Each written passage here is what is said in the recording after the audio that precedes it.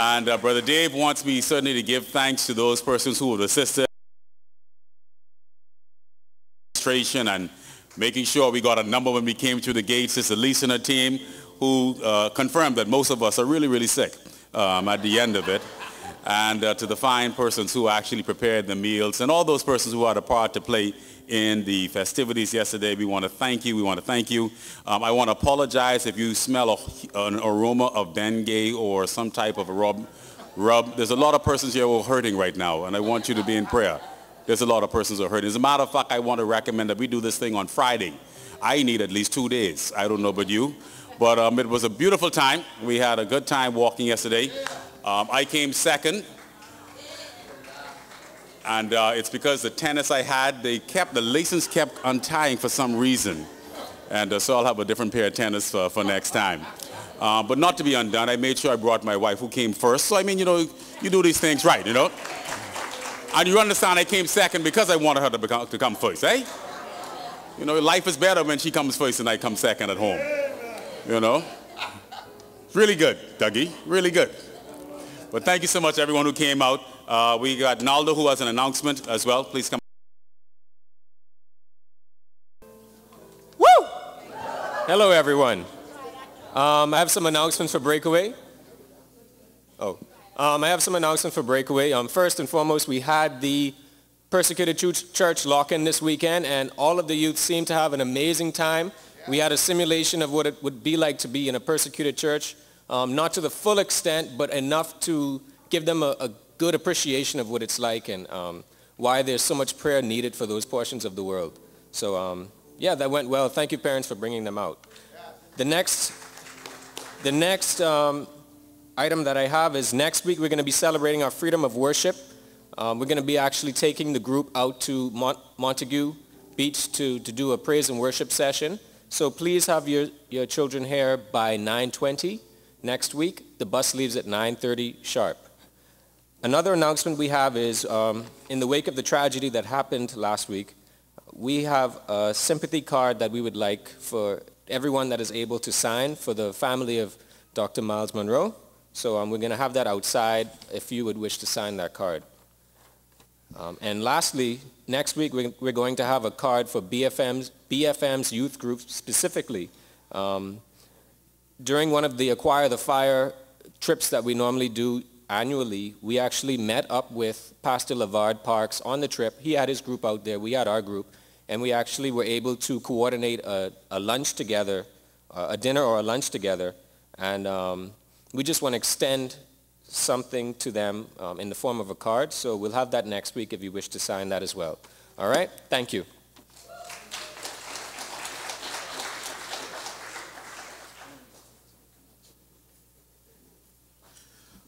I just want to remind you about the special prayer meeting for Ayanna, the I'm Not Ashamed 2015 United Missions Outreach. We've been meeting as United Churches to pray. Our next prayer meeting is planned for the first Monday in December. That's in just a couple of weeks, and it will be at Temple Baptist Church. So please make sure that you are there representing and praying for this conference. One final thing, I asked for personal prayer. Tomorrow, I got a call over the weekend at AF Adley, aside from the fact that the students dealing with the tragedy that we're all dealing with as Bahamians, they had a personal tragedy in that one of their students who had been suffering for quite a while from cancer died, and the whole school is traumatized, and so they asked for someone to come and speak to their students, give them some sense of hope. Please pray for me as I speak with them, that perhaps we will touch a nerve and that in particular we will see persons coming to know the Lord, giving their lives to the Lord Jesus Christ. Please be in prayer for me. Thank you.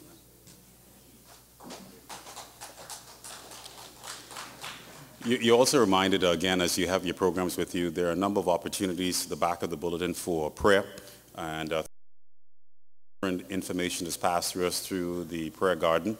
But we definitely want to keep in our hearts and minds, certainly the family, Brian and Letitia Clark and their family as they together our the bereaved of their Brian's grandmother, who would have passed, Alice Malone, and she passed away on this Wednesday past. So please remember that family in your prayers. And again, all of the petitions that are inside the back of the program, use as an opportunity in your prayer time to pray for those important needs of the church. We have one final announcement right after church. There is a big pot of chicken sauce that was cooked, and we have a whole lot of chicken sauce that we'd like to ask you to please patronize and purchase. This will aid in some of our mission needs as well. So if you're thinking of what's for breakfast tomorrow morning, chicken sauce is right here waiting for you. So right after church, please come and support that endeavor. We're now going to prepare ourselves for the word through God's servant. And as we prepare for our pastor, our senior pastor, Lyle Bethel, as he will come, I invite you to stand. And the praise team will lead us in our hymn as we prepare. Mighty fortress, a mighty fortress is our God, a bulwark never failing, a helper here in the flood of mortal ills prevailing, for still our ancient foe doth seek to work us woe. His craft and power are great, and armed with cruel hate. On earth is not his meaning known. Did we in our own strength confine, our striving would be losing. One on the right, man on our side, the man of God's own choosing. Dost ask who that may be? Christ Jesus, it is He. Lord Sabaoth is His name. From age to age the same. All we must in the battle.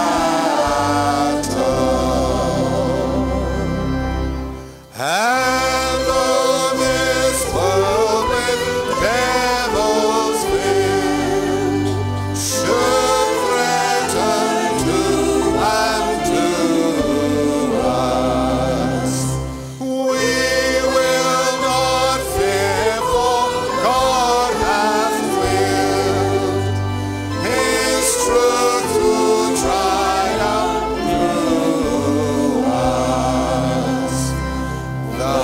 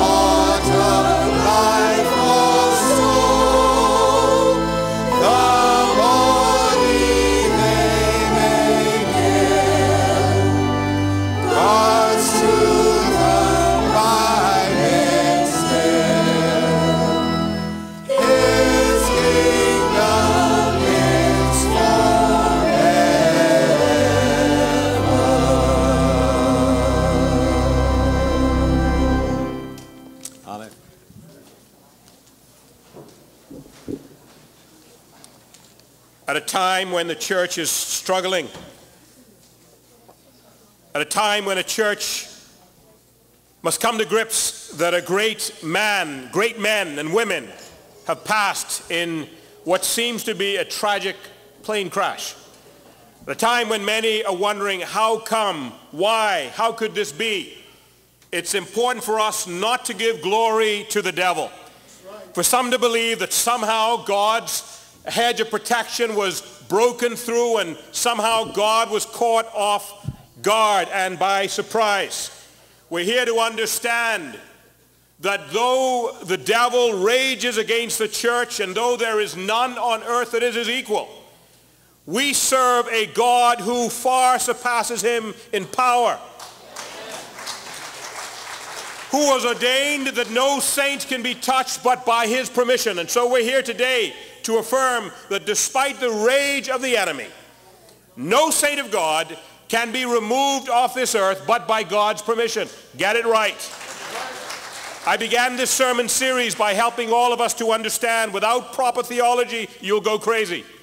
Without a proper understanding of how things go, you can be so confused by life that your faith can tank and plummet. Today, by God's providence, we're actually dealing with the doctrine of the enemy of our souls, that is the devil. We're going to see that he only plays a role in the overall plan of God, and that he, despite his power and rage, is but a pawn in the hands of Almighty God. Today, our Chinese friends and brothers are visiting with us, and we want to make sure that they get much out of the sermon. A few know English, but most don't. And so Brother Stephen is going to be doing his part over on the side. So get used to some conversation over here. They're not being disrespectful. He is translating. But given the nature of this message, I feel there's so much on my chest, I'm not going to break for him to translate. He's going to run along at his own pace. Because I think there's so much in my spirit, if I have to break to translate, that could not go as well as I would like to in the things I believe need to be said today. Amen? Amen. Father, we pause to ask your Spirit's enablement on our sermon time. We have been richly helped to worship. We've been greatly helped to see our Lord in all of his majesty. We've broken bread together, remembering Christ's sacrifice. And now, Lord, we're asking for a deep understanding as we go through this theme, for we are told that we should not be unaware of the devil's devices and his schemes, and we should know how to resist him and stand against him. For though his rage is great, we serve the one who will fell him with one word. And so today we ask for your unctionizing on our thinking, your aid in our help and deliberation, and your Spirit's enablement as we take stock of our lives and live our lives to the praise of your glory. To this end we pray in Christ's name. Amen.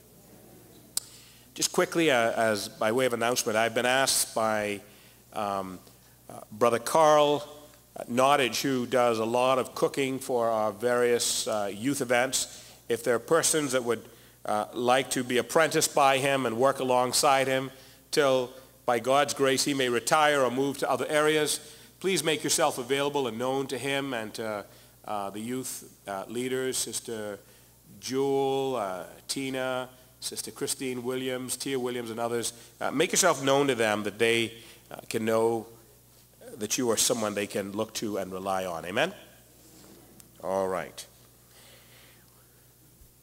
About 7 weeks ago, we began our doctrinal series with a first sermon entitled, The Sovereignty of God, Knowing It Brings Peace of Mind and Heart. Now, my one regret this morning is that I did not have the time to give you this handout, but I think it's so important I'm just going to send it out by way of email as sermon notes, and you can just have that ready and available to you. I said at that time that this series is designed to convince you that the doctrines of the faith, properly understood, can bring about peace of mind, sanity, and a more abiding faith because you know what is going on and you know how to relate to it and fit in. I said at that time that God in his sovereignty possesses all power and is the ruler of all things.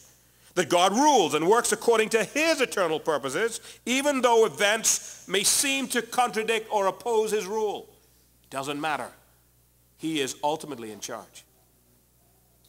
Psalm 135:6 says, whatever the Lord pleases, he does. He doesn't seek our permission, folks. Whatever God pleases, whatever pleases him, he does. He rules in heaven and in earth, in the seas and in all the deeps. He's God. Daniel 4:35 says, all the inhabitants of the earth are counted as nothing, but he does according to his will, and the host of heaven and among the inhabitants of the earth, and no one can ward off his hands or say to him, what have you done? He's sovereign. God is in control. Brothers and sisters, listen to me. If you don't start there, you're going to think the devil scored a major victory. You're going to think the devil scored a major victory on Sunday past. But I'm here to tell you that the devil scored no victory, and God will use this incident to get glory for himself. Many videos have been going around, many link suggested that you should watch, but there's one that I heard that I thought was phenomenal. Now, we may not share the same theological distinctions on some things, but I believe that Pastor Myles Munroe spoke true when he said these words. We are now in a moment where the old weapons that kept the Bahamas don't work no more. I speak prophetically that we are now about to enter in the next few days a period of what I call the last moment. From July 2014 to July 2015, there shall be tremendous change in 1 year. You watch. There shall be many people die, sick, men will be removed in ways we can't explain. Why? Because God got to make sure that the place is clear. I speak prophetically. You watch my word in the next 12 months from the day of July 10th to 14. There shall be magnificent changes which no one can control. And there shall emerge in the next 12 months leaders you never saw before. There shall be young women and men emerging whose ideas will blow your mind, and they cannot wear the old armor anymore. They shall walk with a new mentality. They shall have a spirit upon them that will be the Spirit of God, and they shall take us into the next Bahamas.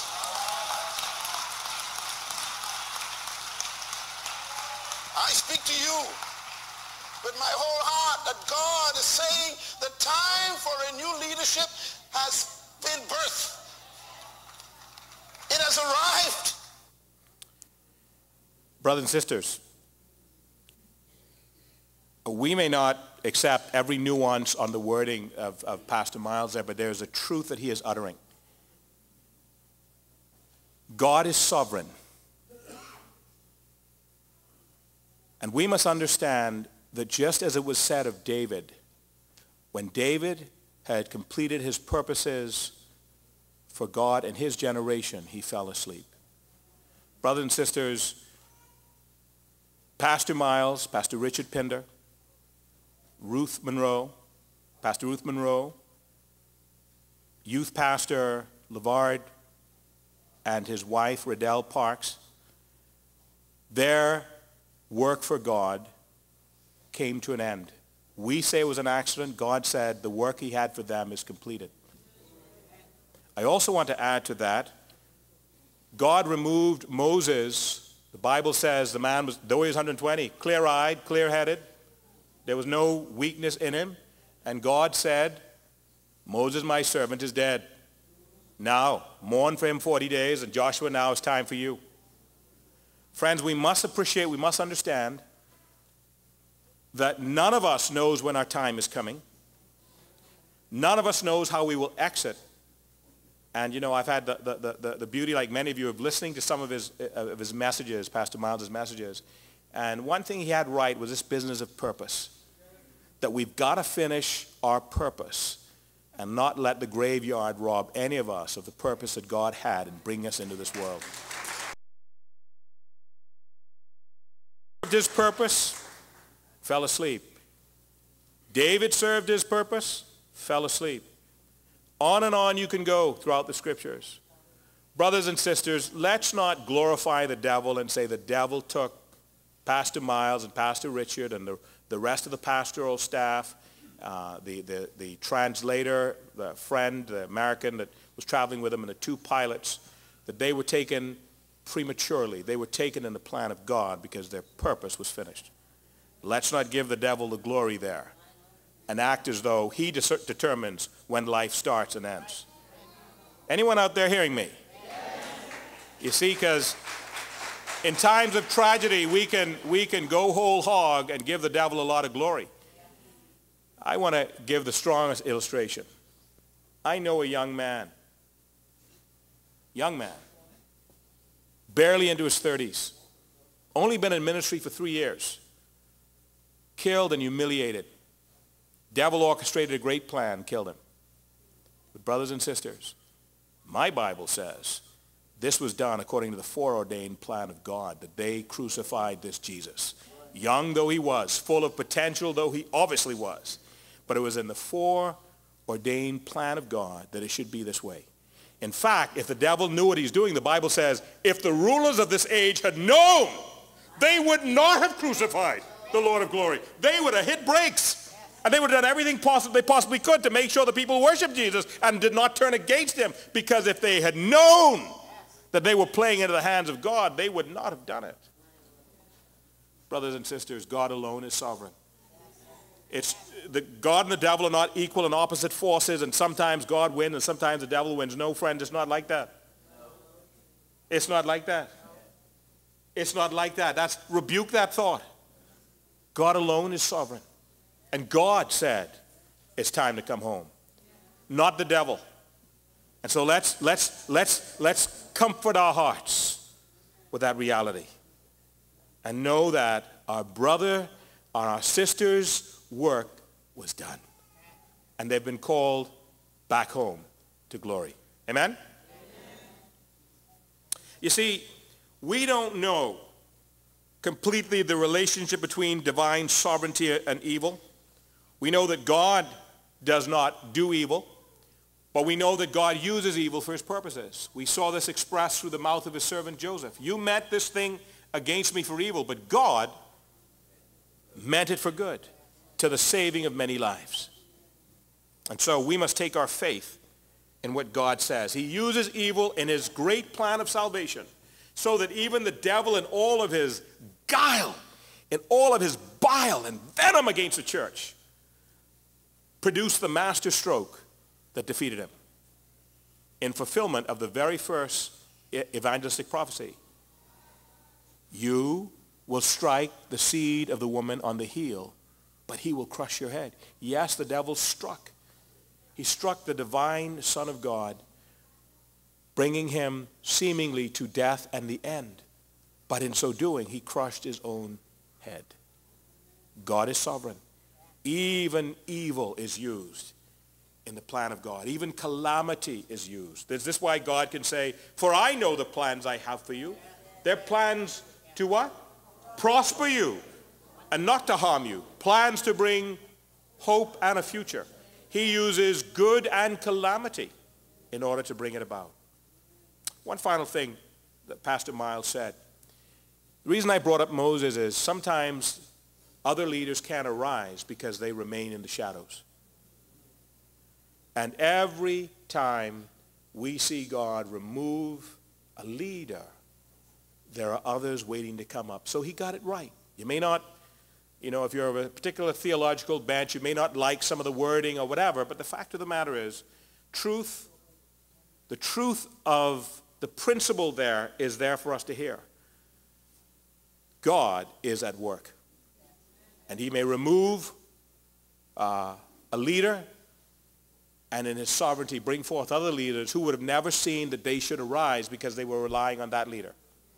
You got it, church? And so let us give God the victory cry, because we have lost one who is dear to us, but God is about a greater work, and we will see. Miles Monroe still speaks. A nation that was not listening to him before has been listening all week to him now. He still speaks, make no mistake. And if you will not hear him live, you can hear him on tape. Because God still speaks. The blood of Abel still speaks, the scriptures say. And so God's saints are not lost to us in death. Their word that they gave goes on. So let's trust God for his sovereignty. Let's believe that God is working things out in a way that maybe we don't understand, but because we know that God is sovereign, loving, and graceful, we know that he does all things well. All things well. You'll be hearing more about the various funeral services and memorial services. You'll be hearing about that. Our church will stay very current with that. I've had the privilege of working with them. In fact, almost our entire staff has had the privilege of working with BFM in one way, shape, or form. And so we are friends with the church and will do our part to be there for them. Amen? Today, our sermon series centers around the doctrine of the devil, how he works and how he functions in the overall sovereign plan of God. And I really wanted to state it that way. I didn't want to deal with him alone, but I wanted you to see him in the sovereign plan of God. That's where he fits. No, not isolated, doing his own thing. He fits in the sovereign plan of God. How that must rankle him. He that wanted to be sovereign in and of himself, all that he does, God weaves into his plan of salvation. Why should we study him? Well, we need to know something of the schemes of the Lord's arch enemy, who is always at war with his arch enemy, the Lord Jesus Christ. Stephen, I'm at the beginning of page 3. Okay? By understanding his ways, we can prevent unnecessary trouble. The best way to deal with a crisis, obviously, is to anticipate it and avoid it. The best way to deal with the enemy is to know his schemes and his strategies, so we know how he could come. But brothers and sisters, more than anything else, we need to see the enemy as a defeated foe. You need to understand that he's a defeated foe. He is a dog on a leash. He has been defeated by the work of Christ. He has but a short window in which to operate. And while he has that window to operate, his strategy is to appear so all-powerful, so menacing, so unstoppable that he causes the saints to cower. For still our ancient foe doth seek to work us woe. His craft and power are great, and armed with a cruel hate. On earth is not his equal. But did we in our own strength confide?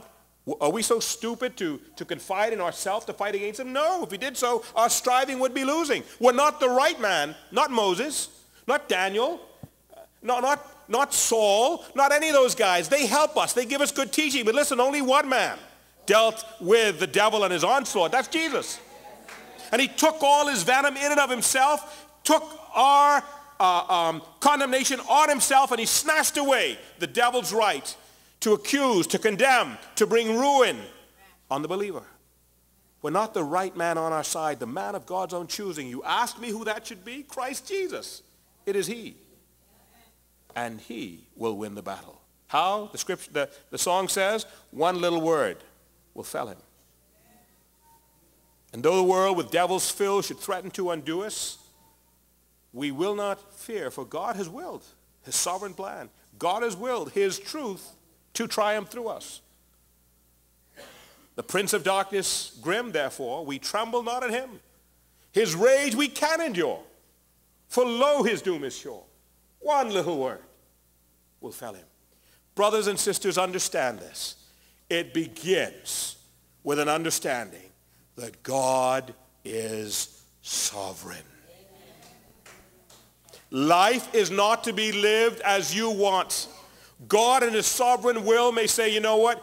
I am going to give you a short life, live to the praise of my glory. But listen, this life is not what it's about. I have another life prepared for you. I have another experience for you that your mind could not conceive of. If you were to be told, you couldn't grasp it. For the eye is not seen, nor the ear heard, the things that God has for those who love him and who are called according to his purpose. So listen, friends, if God should decide your time on this life is limited, that's not a punishment. That's why you hear me say so much, we live to the praise of his glory. We don't live to the praise of building our castles. We don't live to the praise of building a legacy for ourselves. God decides that. God says, you live for me. And if the devil might think in his rage, I'm going to destroy this person, in the plan of God, God may say, you know what? I will let him go because I have 10 more who will be raised up because he goes. Anyone listening to me out there? You see, too many make the mistake again of thinking that God and the devil are playing chess. That the devil somehow is equal and as smart as God. No, friends. You play chess with a chess master and he's 15 moves ahead of you. 15 moves ahead of you. Every play you play, he knows you can play that. And he already has a strategy to deal with that. The devil continues to consult the scriptures that he could not see in all the scriptures that to crucify Jesus about his own doom. He couldn't see it. God is so far beyond him. And you and I, the reason we get tripped up is when we think we're here to live forever. And we're here to build our own kingdoms. And God doesn't give us what we want. And so we get vexed with God, failing to understand this kingdom, we're not building a kingdom for ourselves. And so if God gives you a short life, that's to the praise of his glory.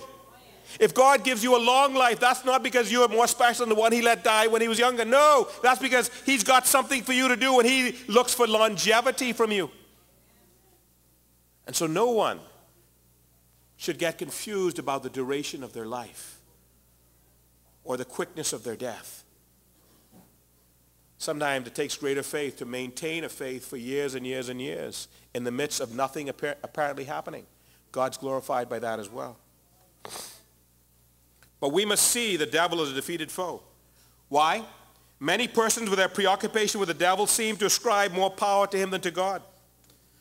But 1 John 4:4 says, you, dear children, are from God, and you have overcome them, because the one who is in you is greater than the one who is in the world.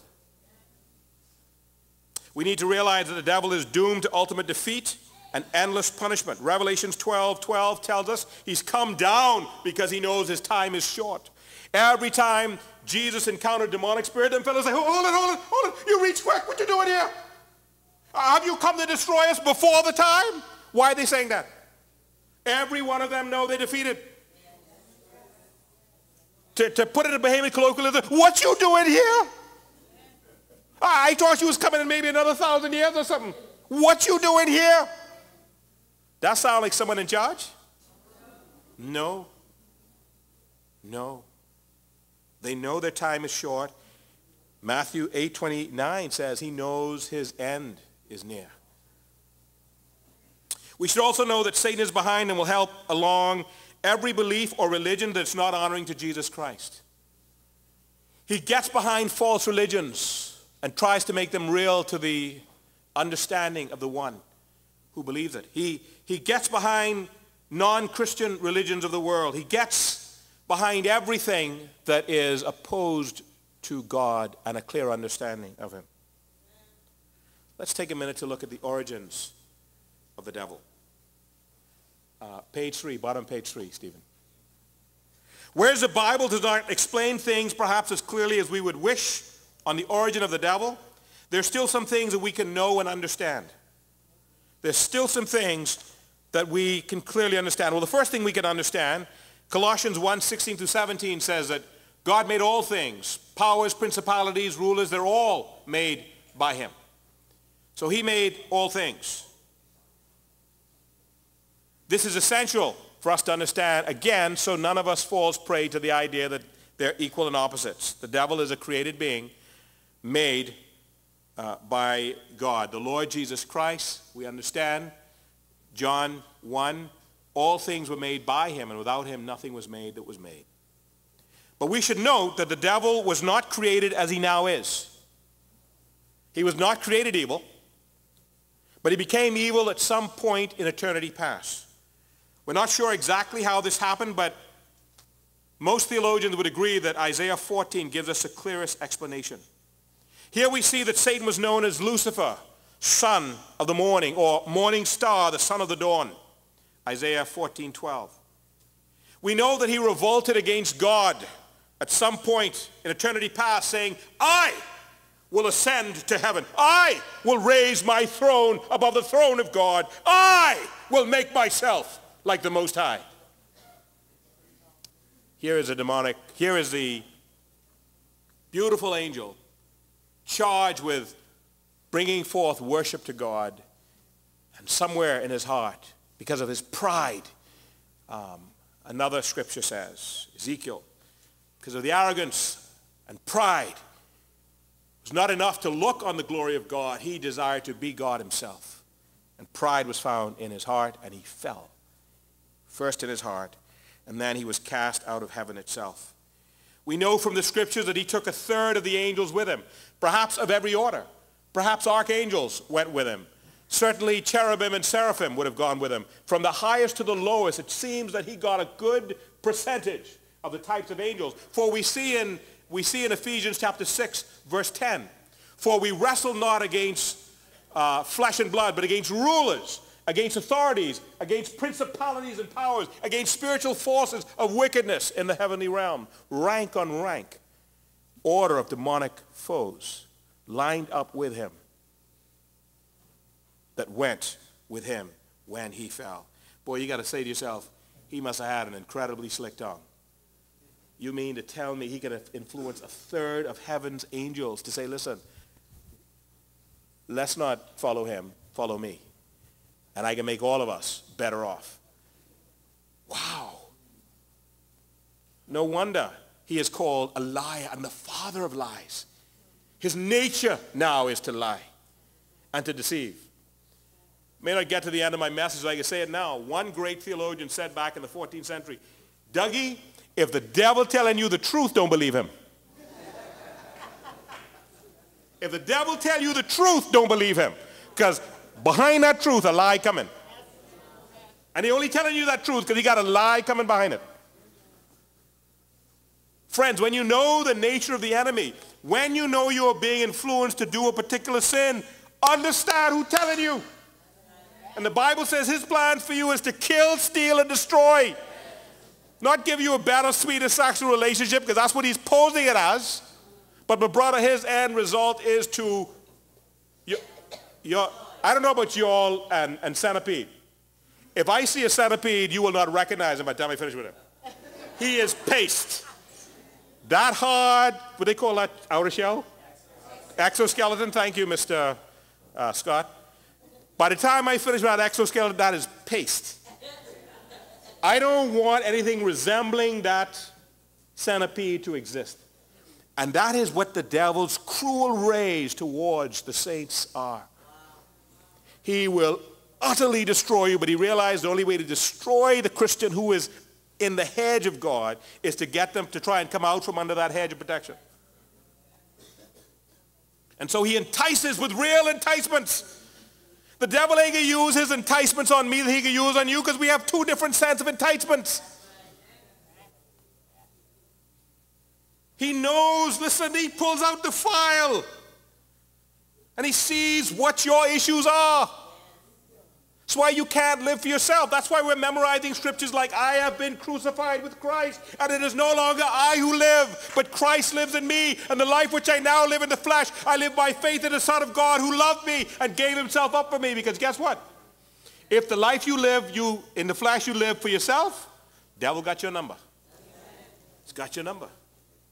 He's got your number. He knows what can bring you down. He knows what temptations. And listen, if you think a Hollywood producer could put together a good movie where you are suspended and you'll be cheering for the bad guy in some of these movies, they're so cleverly done. If you think these jokey Hollywood actors with a few years of experience under their belt can make a movie that'll get you cheering for the good guy and cheering for adultery to happen, imagine the devil, who for all of his craft and subtlety for over 6,000 plus years has watched man and seen how you bring a man down, Dougie. Wait, Dougie, you sit in the right place. They're looking straight at you. All right? Dion, you understand me? He knows. He has worked these stratagems for years and for centuries. And he recognized three things. The lust of the flesh, the lust of the eyes, and the boastful pride of life will bring you down every single time. It worked with Eve. It's been working on everyone ever since. He understands. He knows how this thing goes. If you can't get the lust of their eyes, appeal to their pride. Appeal to their pride. How many wars have been fought because the two leaders are, their pride has been offended?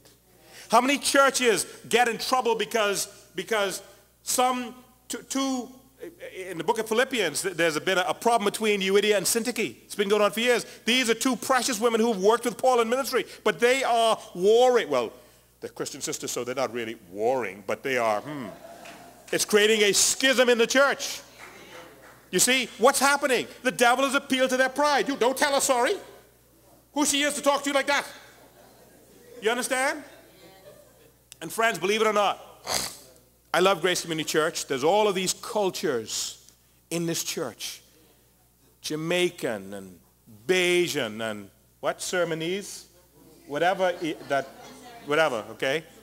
Suriname, thank you. It's easy to say. Now we've got Chinese. Friends, listen, the more different nationalities, the more offenses can take place. And so you can't just live on your flesh.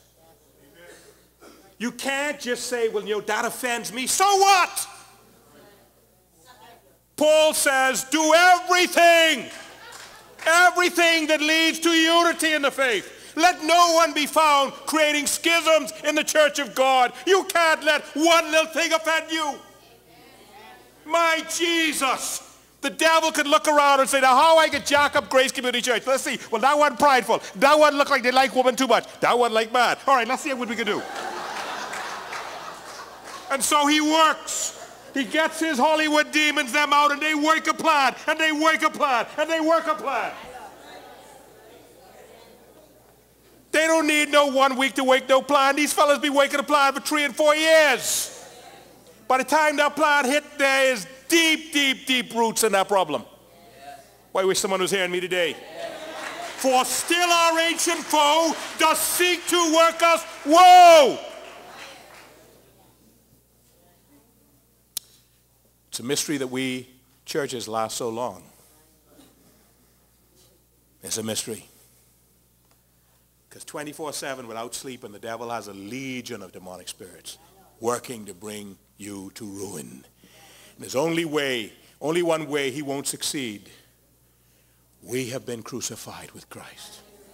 And it is no longer we who live, for Christ lives in us. And the life we now live in the flesh, we live by faith in the Son of God who loves us and died for us. Get your flesh out of the way. What does the scripture say? The fruits of the fruit of the flesh is obvious. Factions, dissensions, licentiousness, lust, adultery, all of these things, they're part of the flesh. But he said, listen, let's not get drunk with wine, but let's be drunk with the things of the Spirit. Let's be affected by the things of the Spirit, which produces love, joy, peace, patience, goodness, kindness, gentleness, self-control. Against these things, devil ain't got a chance in hell to mess with the church of God. So we must understand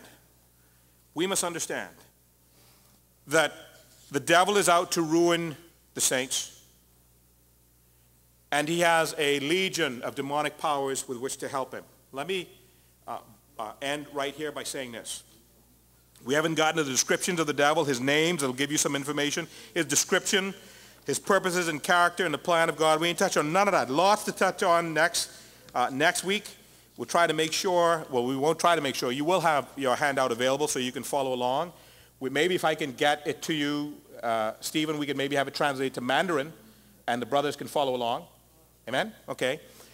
But let me say this. Here is the wonderful difference. I want to put this in your spirit for you to understand something. God's angels follow him. They obey him. And on top of that, God is sovereign. Get the difference. The devil is not sovereign. If he in my bedroom, he can't be in my bathroom. Oh, I want you all to listen to me because I'm going deep now. Okay? I want you to catch something now. Okay? The devil is not sovereign. He is not everywhere present as God is. He is limited in his locality. And because he's not sovereign, and because he's limited, he relies on his demonic network. You got me? Hold on, I ain't finished yet. I ain't even said nothing yet. I know you're clapping. Here's what I want you to understand. Just as the devil is a liar and the father of lies, all his demon spirits is lie. And so when the devil says, how is our plan going to ruin grace? And grace now is crucified with Christ. The demonic spirit who dealing with grace say, Lord devil. He can't say Lord Jesus. He don't say that. Say, what I could tell him, if I tell him I got grace on lockdown, I might end up washing the bathroom toilets. And they're going well, Lord Satan. I got grace covered. And so, listen, the devil's information about what's going on is not complete. The demonic powers lie to him too. And so he doesn't have all knowledge about what's going on. He don't really know what's happening because the one who lies is get lied to.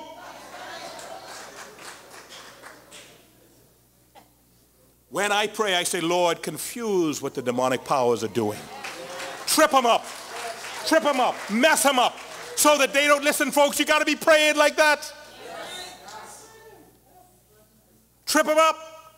Lord, undo the plan that the devil is making against so-and-so or who and who. And watch God bring about the aid and deliverance. Friends, we have to close. Our time is gone. What do we understand? The devil and God are not equals.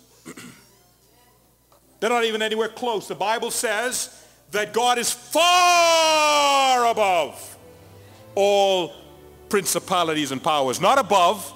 Not above. You know, my son right now is above me in height. He ain't far above. He's trying to look down on top of my head, right? But Shaq is far above me. Shaq probably got to lean down to lean his elbow on me, all right? He's far above. Listen, that is a joke to how far above God is over the enemy. Beyond being far above in majesty and power and dominion, God is sovereign.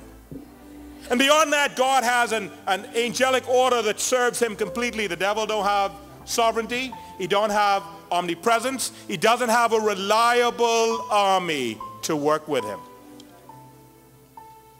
But if he can get you to believe he's all that, if he can get you to believe that he is to be feared more than God is to be feared and revered, then you will live a broken down faith rather than a powerful one that says, did we in our own strength confide, our striving would be losing. But not the right man on our side, the man of God's own choosing. You ask me who that may be, Christ Jesus, it is he. Lord Sabaoth, his name from age to age the same, and he will win the battle. So we take our stock with God. We can say with Job, though he slay me, yet will I trust him. And though worms destroy this body, yet in my flesh will I see God. Because this life is only to be lived to the praise of his glory. Not to build an empire, not to build a city, not to build a business unto my name, but if that is God's will for me, I do it. Get our priorities right, and we will storm the gates of hell. Free them of their captives to the praise and glory of God. I'm going to pray for us in just a minute, but it's only fitting that with this wonderful word from God to us, let us sing together. A mighty fortress is our God. And I will come back and commit us to the Lord in prayer. Amen.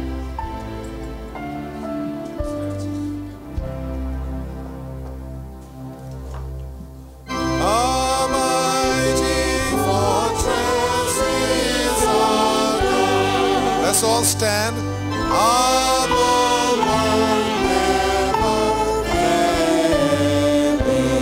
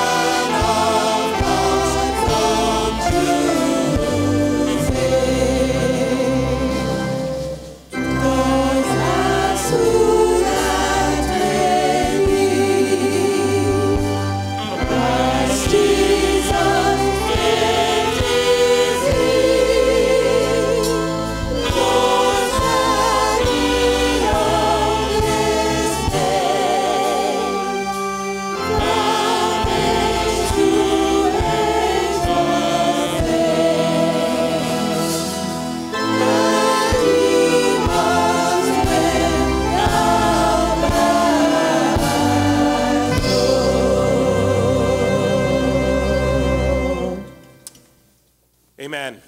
I have labored today to have us to be aware of the reality of demonic powers that exist around us.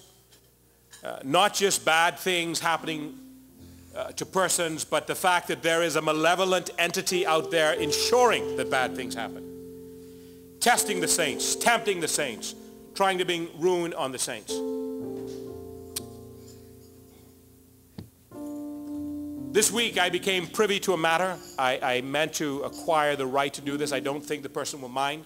But I just want to use it to show you the reality of how the devil works. A person was baptized on a Sunday. I won't say when. I don't want to give out any more detail than I need to. And that night, while trying to sleep, a demonic presence showed up in the room. The night after the baptism. Less than 9 hours later, malevolent, glaring, trying to intimidate the one who had gone into the waters of baptism. Friends, the fight is real. The attempt there was to frighten this believer and abandon what they had done. But I was able to speak words of faith into that individual and help them to understand, listen, demonic spirits are a proud race. And to know that a little old human of clay can demand a demonic spirit to obey them in the name of the Lord Jesus Christ, they don't want to risk. And so I tried to help that person and the rest of the class to understand this.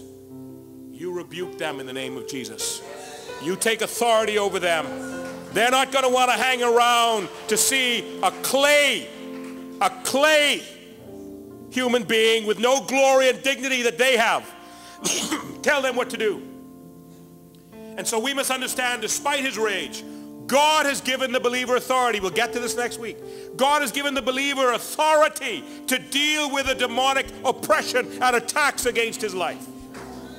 And so we want to be helped to understand that despite the devil's rage, despite his power, the believer is not without help. The divine protection of the Lord, and because the Lord is ever training the saints for battle, he gives them authority to deal with demonic powers. There's a reality of a spiritual world superimposed on top of ours. Brothers and sisters, if anyone is struggling with spiritual oppression of any kind, make yourself known to us as a church, and we can help you to have the spiritual wherewithal to take command of your home that may be demonically harassed. Take command of your life that may be broken down spiritually, and you see the victory that is found in Jesus. I want to pray for all of us. Our time is gone, but opportunities to serve the Lord remain, and to do so in the power that he provides. Shall we pray? Holy Spirit, I've been praying that you would have your way in our hearts and our minds.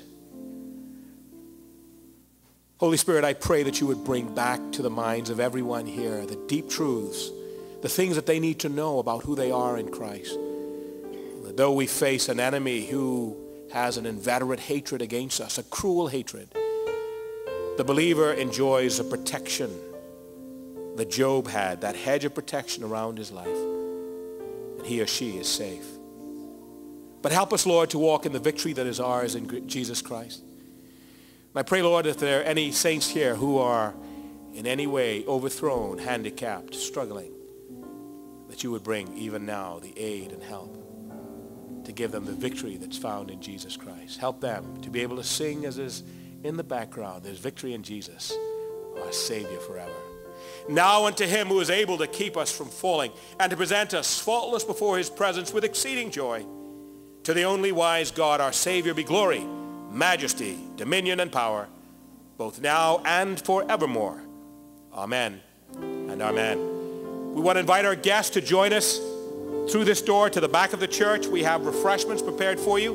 We'd like to have all of our guests join us for moments of refreshments. The rest of us, let's mingle with each other, encourage one another, greet each other with a hug and perhaps a kiss, and let's live to the praise of his glory. In Jesus' name, amen.